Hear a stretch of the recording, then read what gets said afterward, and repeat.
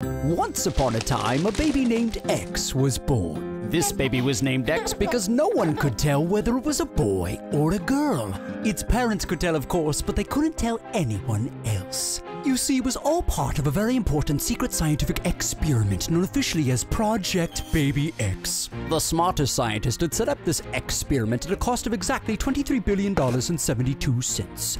This might seem like a lot for just one baby, but when you remember the cost of strained carrots and stuffed bunnies and popcorn for the movies and booster shots for camp, let alone 28 shiny quarters for the tooth fairy, you begin to see how it all adds up. Besides, long before Baby X was born, the smart scientist had to be paid to write the official instruction manual in secret code for Baby X's parents, the Joneses. On the day the Joneses brought their baby home, lots of friends and relatives came over to see it. None of them knew about the secret experiment though, so the first thing they asked was what kind of baby X was. When the Joneses smiled and said, "It's an X," none of the relatives knew what to say. They couldn't say, "Look at her cute little dimples." On the other hand, they couldn't say, "Look at his husky little biceps." The relatives all felt embarrassed about having an X in the family. People will think there's something wrong with it. Some of them whispered. "There is something wrong with it." Others whispered back. The official instruction manual had warned the parents this would happen, so they didn't fret about it. Besides, there were other problems too. Toys, for instance, and clothes. On his first shopping trip, Mr. Jones told the store clerk, "I need some clothes and toys for my new baby." The clerk smiled and said, "Well now, is it a boy or a girl?" "It's an X." Mr. Jones said, smiling back. But the clerk got all red in the face and said huffily, "Well, in that case, I'm afraid I can't help you, sir." That night, he and Ms. Jones consulted page 2326 of the official instruction manual. It said firmly, buy plenty of everything. So they bought plenty of sturdy blue pajamas in the boys' department and cheerful flowered underwear in the girls' department, and they bought all kinds of toys. The head scientist of Project Baby X reminded the Joneses to see page 4629 of the manual, where it said, never make Baby X feel embarrassed or ashamed about what it wants to play with. And if X gets dirty climbing rocks, never say, nice little X's don't get dirty climbing rocks. Likewise, it said, if X falls down and cries, never say, brave little X's don't cry, because of course, nice little X's do get dirty and brave little X's do cry. No matter how dirty X gets or how hard it cries, don't worry, it's all part of the experiment. But then it was time for X to start school. The Joneses were really worried about this because school was even more full of rules for boys and rules for girls, and there were no rules for X's. The Joneses spent weeks consulting their instruction manual until finally, X was ready. The Joneses helped X button on a nice new pair of red and white checkered overalls. X brushed its teeth and combed its hair, and remembered to put a napkin in its lunchbox. The Joneses had asked X's teacher if class could line up alphabetically instead of forming separate lines for boys and girls. And they'd asked if X could use the principal's bathroom because it wasn't marked anything except bathroom. X's teacher promised to take care of all those problems, but no one could help X with the biggest problem of all: other children. You couldn't tell what X was by studying its clothes, and you couldn't guess whether X had a girl's short haircut or a boy's long haircut, and it was very hard to tell by the games X liked to play. Some of the children tried to find out by asking tricky questions like, who's your favorite sports star? That was easy. X had two favorite sports stars, a girl jockey named Robin Smith and a boy archery champion named Robin Hood. Then they asked, what's your favorite TV program? And that was even easier. X's favorite program was Lassie, which stars a girl dog played by a boy dog. After school, X wanted to play with the other children. How about shooting some baskets in the gym? X asked the girls, but all they did was make faces and giggle behind X's back. Boy, is she weird, whispered Jim to Joe. How about weaving some baskets in the arts and crafts room? X asked the boys, but they all made faces and giggled behind X's back too. Boy, is he weird, whispered Susie to Peggy. That night, Ms. and Mr. Jones asked X how things had gone at school. X tried to smile, but there were two big tears in its eyes. Once more, the Joneses reached for their instruction manual. Under other children, they found, what did you expect? Other children have to obey all the silly boy-girl rules because their parents taught them to. Lucky X, you don't have to stick to the rules at all. All you have to do is be yourself. P.S. We're not saying it will be easy. The next morning, little X went back to school with a brave smile and a clean pair of red and white checkered overalls. There was a 7-letter word spelling bee in class that day, and a 7-lap boys relay race in the gym, and a 7-layer cake baking contest in the girls' kitchen corner. X won the spelling bee, X also won the relay race, and X almost won the baking contest, except it forgot to light the oven, which only proves that nobody's perfect. One of the other children noticed something else too. He said, X don't care about winning, and X don't care about losing. X just thinks it's fun, playing boys' stuff and girls' stuff. Come to think of it, maybe X is having twice as much fun as we are. From then on, some really funny things began to happen. Susie, who sat next to X in class, suddenly refused to wear pink dresses to school anymore.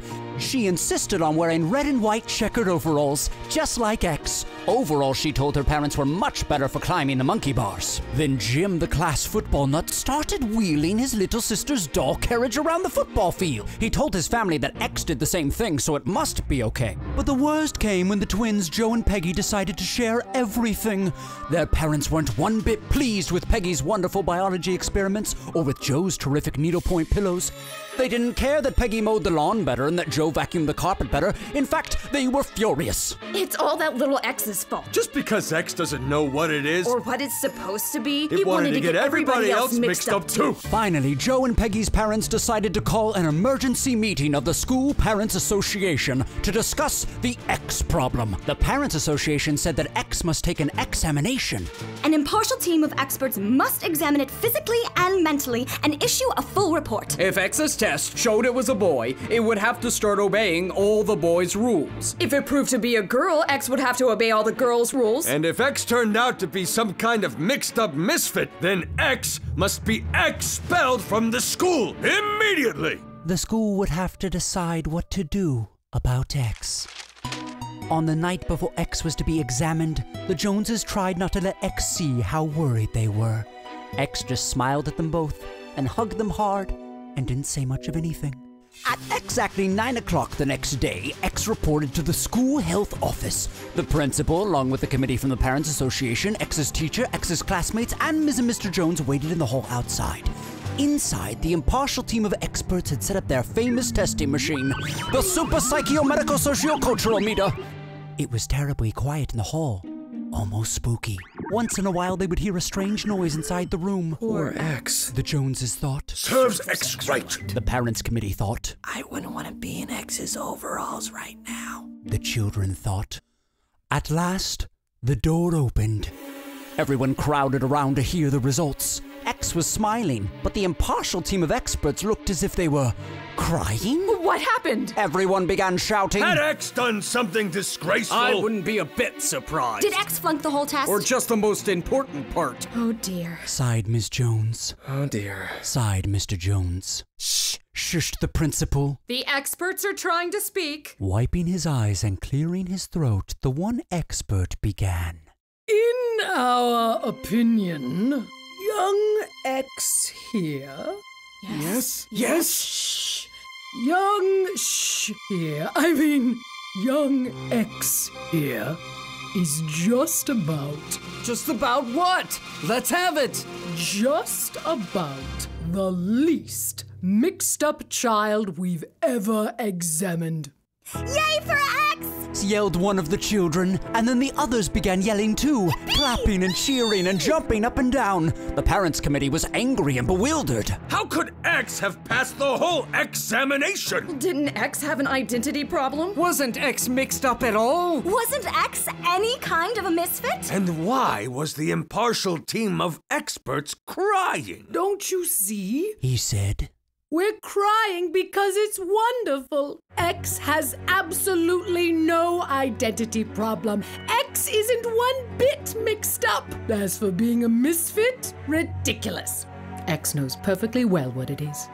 Don't you, X? The experts winked. X winked back. What is X? We still want to know. Shrieked Peggy and Joe's parents. Ha ha, yes. Well, don't worry. You'll all know one of these days. And you won't need us to tell you, said the experts, winking again. What? What do they mean? They mean that by the time it matters which sex X is, it won't won't be a secret anymore. Needless to say, the Joneses were very happy. The Project Baby X scientists were rather pleased too. So were Susie, Jim, Peggy, Joe, and all the other children. The Parents Association wasn't, but they had promised to accept the experts' report and not make any more trouble. Later that day, all X's friends put on their red and white checkered overalls and went over to see X. They found X in the backyard playing with a very tiny baby that none of them had ever seen before. "How do you like our new baby?" X asked the other children proudly. "Oh, it's got cute dimples," said Jim. "It's got husky biceps, too," said Susie. "What kind of baby is it?" asked Joe and Peggy. X frowned at them. "Can't you tell?" Then X broke into a big, mischievous grin. "It's a Y."